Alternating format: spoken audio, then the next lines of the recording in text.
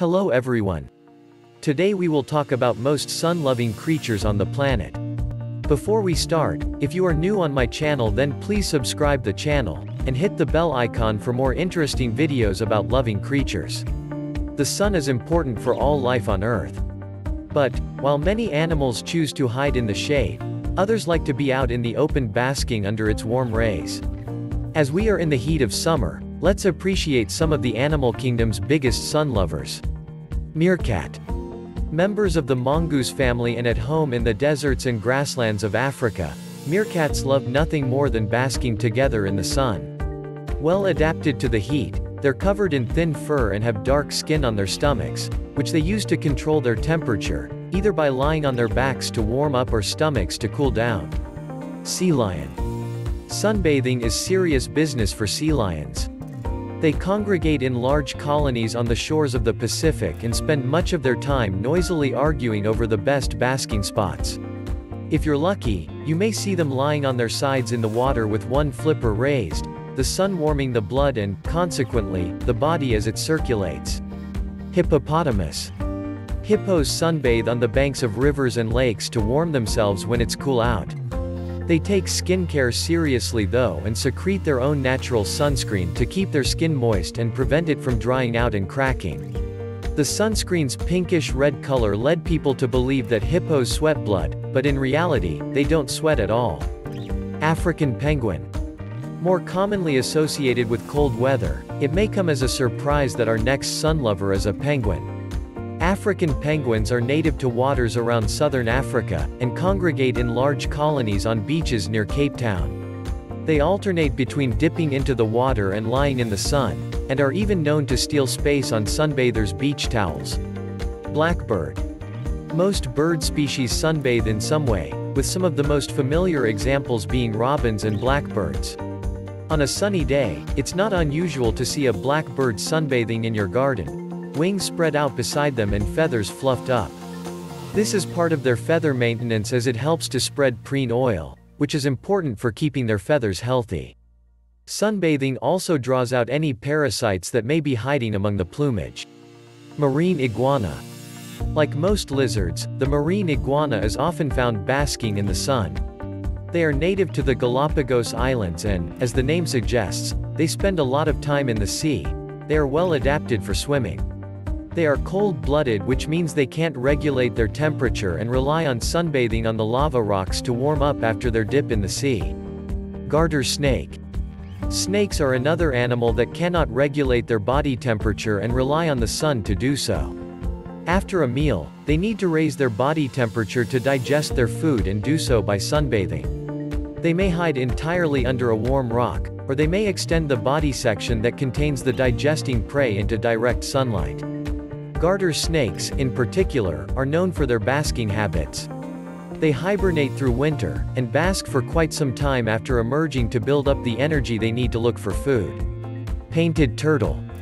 Like the marine iguana, painted turtles need to bask in the sun to absorb heat and keep their body temperature up. They emerge from the water at sunrise and bask for several hours to warm up and get ready for the day.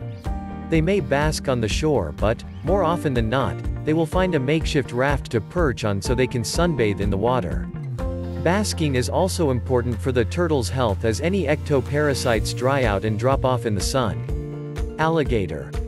Alligators need the sun to regulate their temperature, so spend a lot of time basking, either alone or in large groups known as congregations. They really enjoy warm weather, but when they get too hot, they go for a swim to cool down. Alternatively, you may see them basking with their mouths open to release any stored heat. Western boxelder bug. Western boxelder bugs really dislike cooler temperatures. They go into hiding in autumn but emerge regularly to sunbathe, which is essential to their health. While soaking up the sun's rays, western boxelder bugs produce chemicals, which they then spread over their body with their legs while grooming.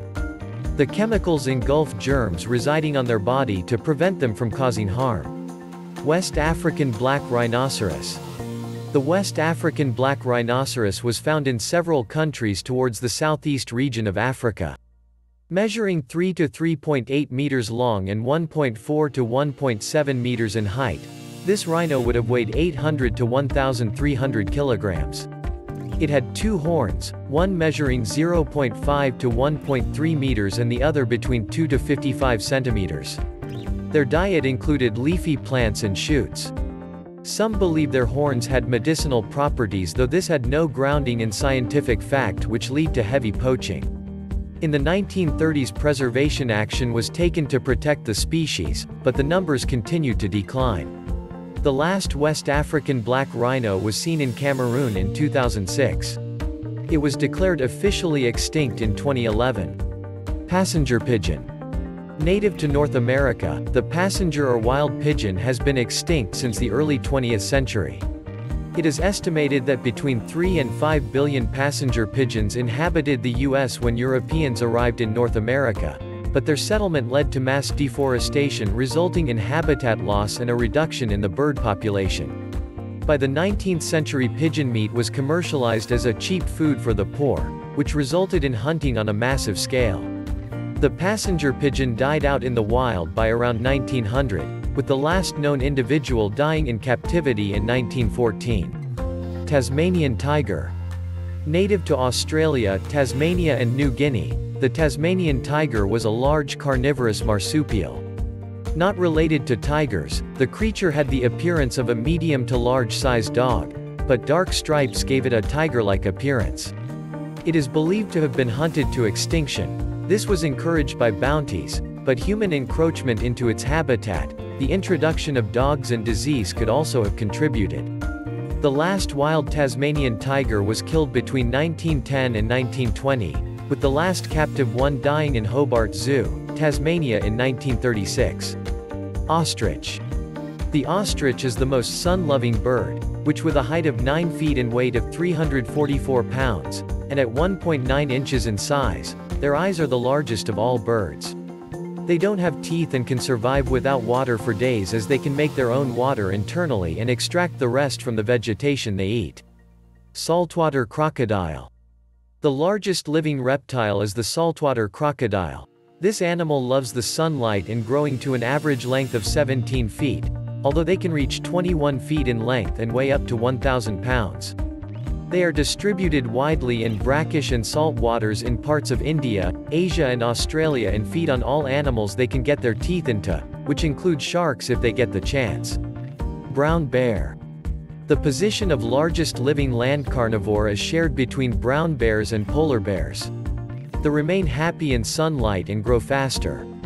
Weighing a whopping 907 kilograms and reaching up to 10 feet tall, when standing on their hind legs, they've definitely earned their spot as the biggest.